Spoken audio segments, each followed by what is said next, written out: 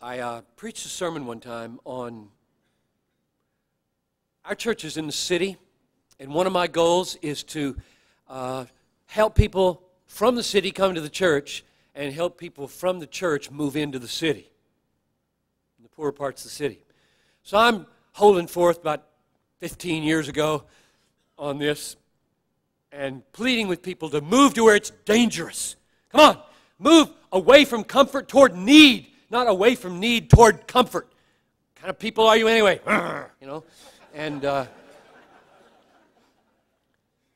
the wife of one of our staff came up to me, and they lived in the city and had just recently moved there, and she had tears running down her cheek, and she said, "Well, I hear what you say, but I'm just so afraid when I hear a gunshot or I hear some scream in the middle of the night."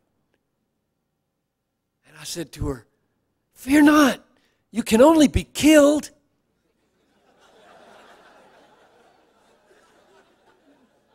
She didn't laugh. That is a direct paraphrase of verse 28, is it not?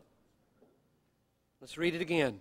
Do not fear those who kill the body, but can't touch the soul. Fear not, you can only be killed. That's what I'm out to produce in my preaching ministry, is people that say, "Fear not, I can only be killed."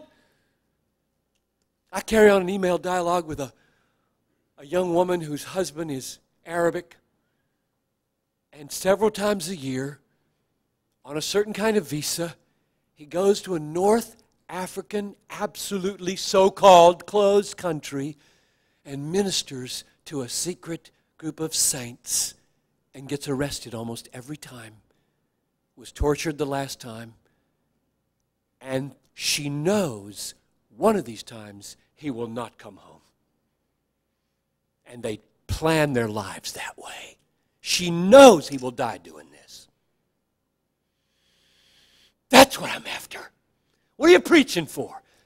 You know, I'll just be a little bit controversial here. This campus is very posh in my estimation of things. Everything is nice on this campus.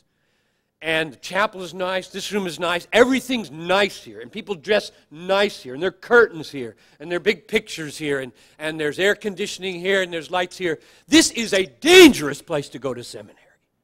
And I'm sending everybody I can here, just to make sure to get the balance here. This is a dangerous place to go to seminary because everything is so nice. If you get used to this niceness, you're going to be useless to breed this kind of people. So don't get used to it. This is a foretaste of heaven that is so incredibly dangerous that you'll never go back to the city. Or you'll never go to North Africa. You'll never go where it's hard. And the faculty have to live here. Pray for them. Good night.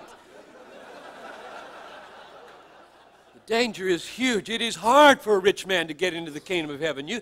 This place is founded by rich people. It's obvious their money's everywhere.